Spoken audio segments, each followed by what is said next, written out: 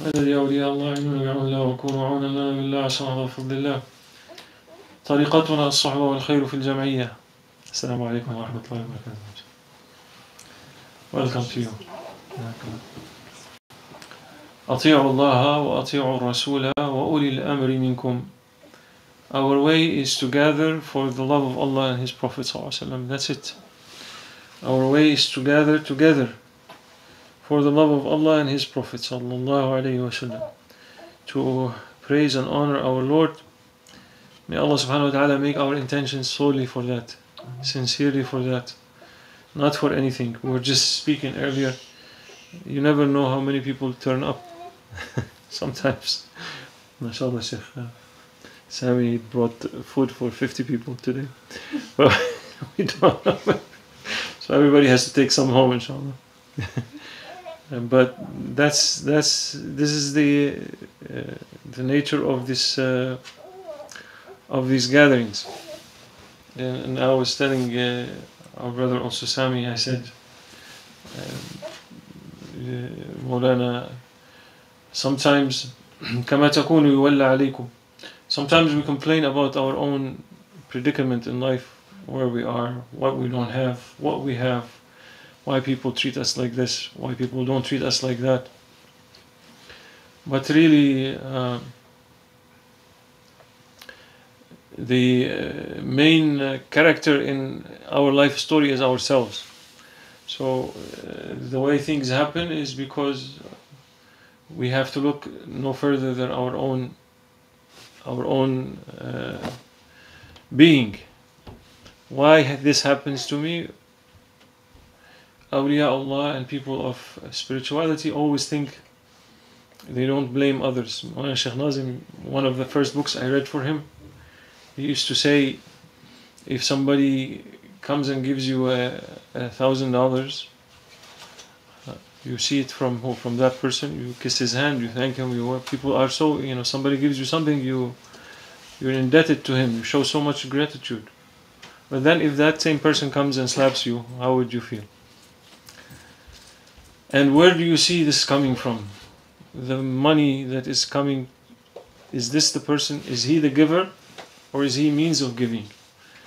And the pain or punishment that is coming our way, is it dispensed through that person by himself or by Allah subhanahu wa ta'ala? And Sayyidina Ali, maybe we mentioned this story before, Karamallah Wajah, he used to say, one of his companions, one of his murids, one of his students said to him, Sayyidi, am I from the people of dunya or the people of akhirah? Which ones am I from? And Sayyidina Ali said to him, it's very simple to find out. Which people are you from? He said, if two people come now, one builds your dunya and gives you wealth to build your business, your house, your whatever it is. And another person comes and asks from you to give him your wealth, to give him some wealth. Building your akhirah. Because if you give in charity, you are building your akhirah. You're not building your dunya. Which one will make you happier? We all can answer this question nowadays very simply and easily. Which one makes us happier? The one who is building our akhirah or the one who is building our dunya? La hawla, may Allah forgive us. So he said it's very simple to find out which people are you from. If the one who is building your dunya makes you happier, then you are from the people of dunya, love of dunya. If the one who is building your akhirah makes you happier, then you are from the people of akhirah, that are building their akhirah. So we are end of times people. We are masakeen. I'm reminding myself, this when we speak, our teachers told us that this is first and foremost is for our own tazkiyah. Is not because we have accomplished something or we have attained purification and we are now lecturing people. No, it's not like that. We are in need, all of us in this world. We complain, we forget who is the giver, we are entangled in our attachments to materialism and our comforts and so forth. And we still call ourselves spiritual people. May Allah forgive us. Our only hope is what we said, طريقتنا الصحبة والخير في الجمعية, is that we are sitting with the permission of a man of Allah, of a waliullah. We are sitting here, we're connecting our hearts, and we are asking Allah subhanahu wa ta'ala for that nisbah, for that connection, to forgive us, to purify us, to grant us husn al-khatimah. That's it. No more, no less. And we are in Mawlid Nabi month. And I'd like to remind ourselves about the perfection of Sayyidina Muhammad and this aspect, Kamalu Zuhdihi, the perfection of his asceticism in dunya, in his knowing what is important. Even not only is he zahid in the material world, he's an ascetic, he doesn't care about it. He's also zahid in akhirah, because we know when he went to قاب قوسين أو أدنى, Allah subhanahu wa ta'ala says about him, ما زاغ البصر وما طغى, that even when he went through the 7 heavens to Sidrat al-Muntaha, to قاب قوسين أو أدنى, that salawatu rabbi wa salamu alayhi, his eyesight and his heart were never wavering from his Lord. Didn't see, wasn't looking. With all the magnificence of the sights of the angelic realm and the malakut and the jabarut and whatever worlds he's been through, his attention and his full hudur and presence was with Allah subhanahu wa ta'ala. So he has kamal al-zuhd, not only this dunya al-faniya, but he's seeking nothing but his Lord subhanahu wa ta'ala. He is witnessing nothing but his Lord subhanahu wa ta'ala. But we speak about his dunya zuhd. كان صلى الله عليه وسلم أزهد الناس. And in hadith he said, قيل له ألا نبسط تحتك ألين من, when اللهم صل على سيدنا Muhammad, when they saw him sleeping on hasir, on a straw mat, they said to him, should we not get you something a little bit more comfortable? And he said, مالي وللدنيا إنما مثلي ومثل الدنيا كمثل راكب سار في يوم صائف فقال تحت شجرة ثم راح وتركها. And he says, what's this dunya to me? He said, you're asking me, and look, this is nothing, just to put a mat for him, so instead of straw. And he was saying, even that, he's saying, is not no importance to me.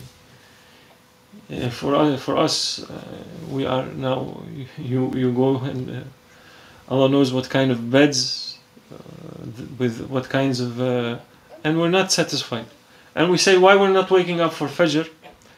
And when Sayyida Hafsa, not Sayyida Hafsa, Allahumma salli, Sayyida Hafsa, al-Mu'mineen radiyallahu anha wa ardaha, one day Prophet ﷺ, he woke up and he said, what have you done to, because he didn't wake up as he usually wakes up. And he asked, what have you done with my sleeping cloth, sleeping mat? That she said, well, tonight we doubled it. Usually flat, so they folded it so it's more comfortable. So salawatu rabbi wa salamu alayhi, he said return it to the way it was, because it's disturbing my waking up for prayer. And now we live in a bed, the bed hugs you. The bed itself hugs you. You don't want to get up for anything, But this is the type of how far we are from from Kamal, the perfection of Sayyidina Muhammad's way. And وكان صلى الله عليه وسلم يقنع باليسير من الدنيا. He used to be happy. Whatever he gets, he used to give, and whatever little he had, he was satisfied. He was content, and he used to pray that his family, اللهم اجعل رزق آل محمد قوتا, he used to say, and oh Allah, make the sustenance, the provision of the al of Sayyidina Muhammad, his family, quota is just enough. Not to give them more, so that the dunya sucks them into it. No, just enough. They're satisfied. Oh. And Prophet ﷺ, he would not keep anything in his house. He would not save.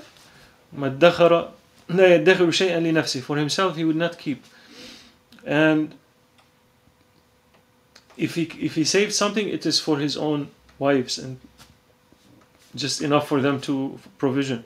وما شبع صلى الله عليه وسلم وأهله ثلاثة أيام تباعا. He صلى الله عليه وسلم never filled his belly 3 days in a row. ما شبع, not from meat or kebabs or no, من خبز, from bread. He never filled his tummy from bread. And what bread? That bread that they used to have, they grind it on the stone, not refined stuff. But he never filled his tummy from min khubzi hintatin, from barley, bread made from barley, until he left this world. So he never had 3 days in a row where he had enough bread to eat. One of those days he's not going to have bread to eat, or 2 of those days. And this is Sayyida Aisha. وكان يمر به الشهر والشهران وما يوقد في بيتنا.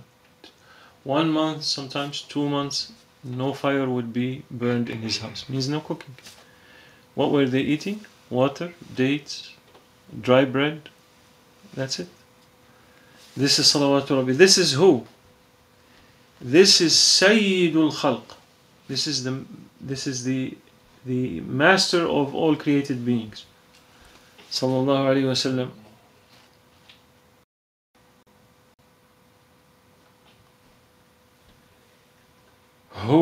What Sayyida Aisha says, he never ate 2 types of food in one day. وَلَمْ يَمْلَأْ بَطْنُهُ فِي يَوْمٍ مِّن طَعَامَيْنِ. From 2 kinds of food.